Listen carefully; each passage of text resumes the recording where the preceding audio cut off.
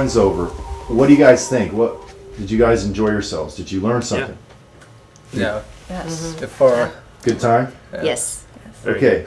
So let's start with Robert. Robert, what do you think? I think it was definitely an eye-opener. This is very new technology for me, and it's going to have to make me rethink how I want to practice. I know it's not going to be easy for me to change my ways, but I'm looking for something different. I've been for a long time seeing things that I don't like, and I think this is definitely a good path, and I like, you have a lot of passion for it, and I think I think that's going to help. It'll help, I think, inspire me a little bit to learn, to go into it deeper. So sure. So the bike thing, made a big difference, didn't it? Right. Yeah. And that's everyday stuff.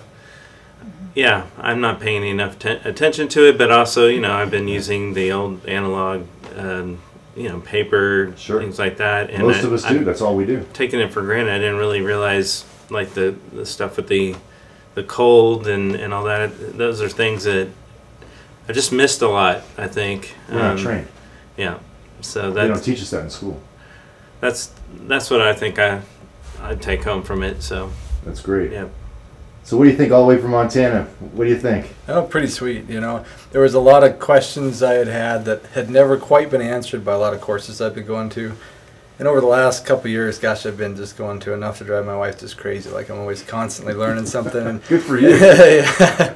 So, and this answered so many questions and it put to rest a lot of my concerns, especially with, like, it was really cool. We went into the sympathetics, which was awesome. So it just really makes me feel like I'm on the right track finally.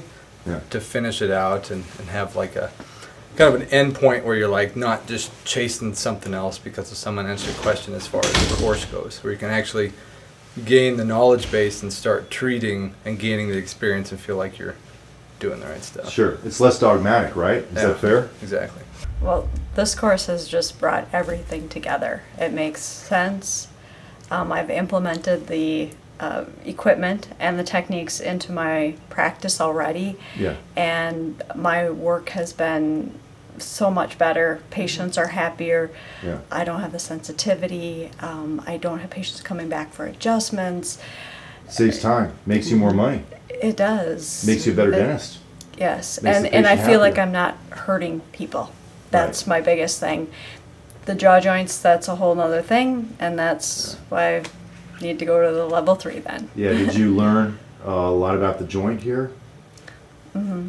You glad you came for that? Definitely, definitely. Yeah, is that a far cry from what you've had in regards to the tscan related training in the past? Right, yeah, a lot more information with the jaw joint and the disc and... Oh yeah, yeah, measured matters. Yes. Yeah. So Dr. Pam, what do you think? Well, I've been going at it for 11 years trying to find answers with oral facial pain in different levels by different people. And I'm finally finding that everything is coming to full circle. I'm getting closer and closer to understanding more. But it's always a learning process. Yeah. It's always a working process. Oh, yeah. So, well, everybody's right some of the time. But everybody's wrong most of the time. Right.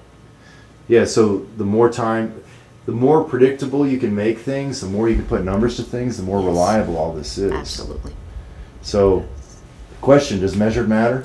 Absolutely. Yes. All right, maybe we'll see you guys for CNO3? Yes. Yes.